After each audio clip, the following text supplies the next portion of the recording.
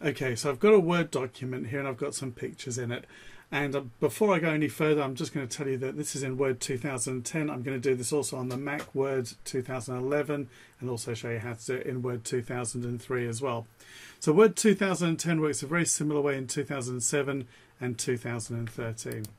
So if you've got a document that's got some images in it like this one, the file can actually end up being quite big simply because images can be quite big, and the more megapixels you've got, the bigger these images can be.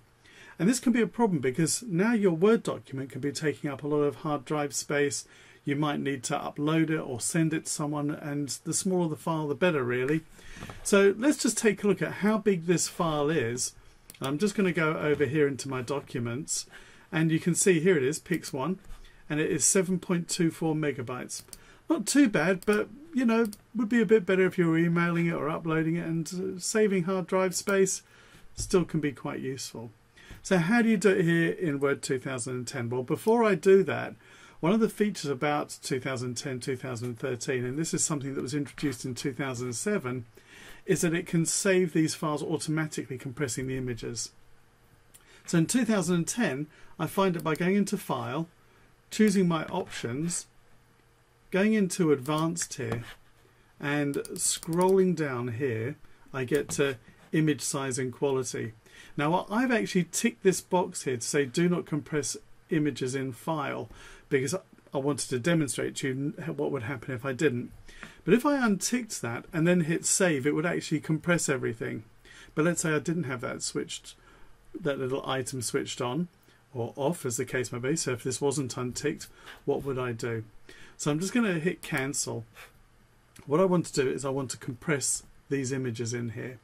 And what I do is I simply click on an image. I now can see up here in my formats ribbon at the top here in the picture tools, I can now click on that and it says compress. If I click on that, I'm going to make it so that it does it for all of the images, and I've done that by unticking this. If I had it ticked, it would only apply it to the picture I've got selected, but I want to do it to all of them. And one of the reasons sometimes you don't want to compress is it can actually reduce the quality that you're seeing on the screen, so you might not actually want to do that.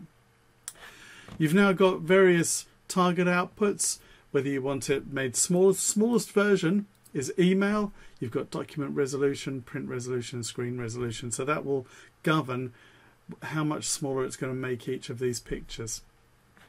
I'm going to click on OK.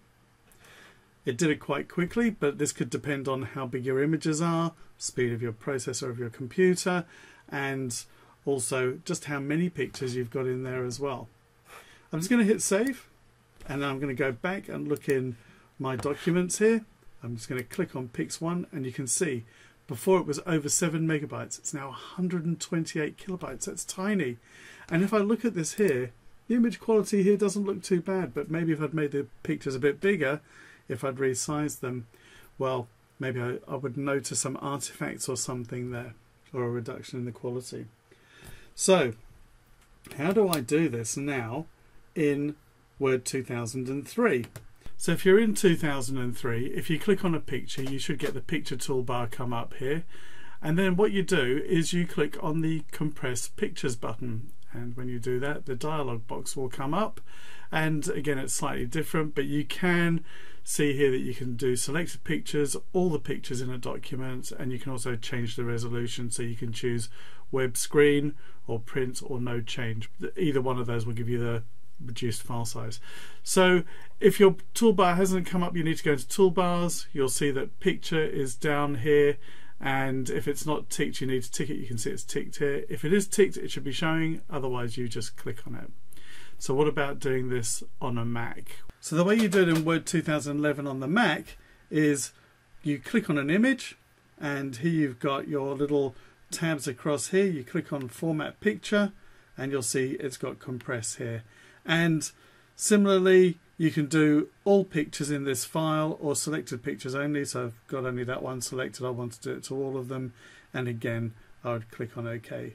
So the difference here is I've actually got to go into this drop-down box to select the email option and then click on OK here. And it would do the same as in the other versions.